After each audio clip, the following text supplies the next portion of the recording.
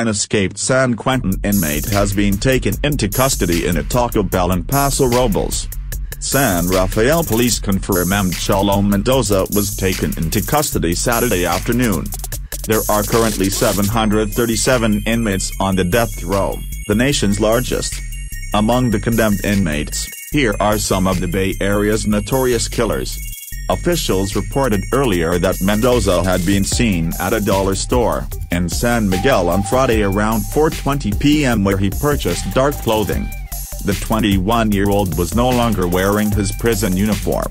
Police across California were on the lookout for the 21-year-old escaped convict. San Quentin inmate twice convicted of murdering 3 family members gets death sentence voided April 22, 2022. Prisoner has killed a fellow inmate on death row at San Quentin State Prison, in California. It is the first murder of a condemned inmate in the U.S. in more than 20 years, according to officials. Jonathan Fajardo, 30, was stabbed in the chest and neck with a makeshift weapon in the recreational yard at San Quentin. Hugo Pine, a notorious California inmate whose 50 years behind bars included a violent escape attempt from San Quentin, was stabbed to death by 2 prisoners, sparking a brief but bloody riot at a prison near Sacramento, authorities said after Pine was attacked on Wednesday. As many as 70 prisoners began fighting in a 20-minute melee that sent 11 inmates to the hospital, one of whom remained in critical condition on Thursday, the California Department of Corrections and Rehabilitation said. A total of 29 inmates were injured, but no staff members were hurt. At the time of his death, Pine, 71, was serving 6 life sentences for murder, rape, battery, aggravated assault and voluntary manslaughter, and several of the crimes occurred while he was behind bars, the department. San Quentin is California's oldest prison. It is located in San Quentin, California, about 19 miles north of San Francisco. It is a high-security correctional facility and houses the state's only death chamber.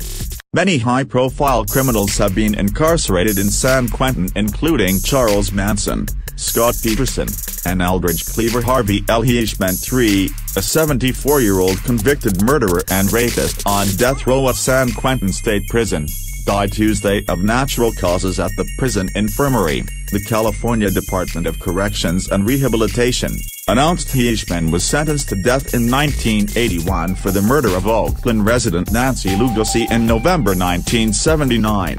Lugosi was planning to testify that Hirschman raped her on the night they met in July of that year.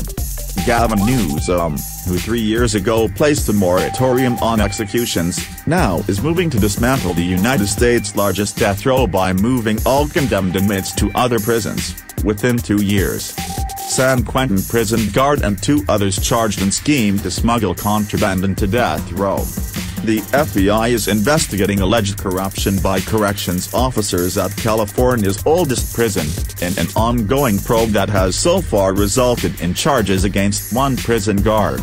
Federal investigation at San Quentin State Prison, where a guard was recently charged for allegedly smuggling cell phones to a death row inmate. The complaint against the guard, Keith Christopher, alleges he accepted bribes from the inmate's girlfriend, and smuggled several phones in at a time, using an intermediary to facilitate his smuggling feat. He was getting it. Scores of California's condemned prison inmates are being removed from their cells on San Quentin's death row and sent to 8 high-security lockups in the state's sprawling penal system.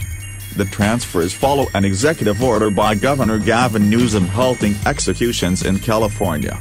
The governor also has vowed to remodel San Quentin's death row. Californians and federal taxpayers have paid more than $250 million for each of the state's 11 executions, and that it costs $90,000 more a year to house 1 inmate on death row, where each person has a private cell and extra guards, than in general prison population.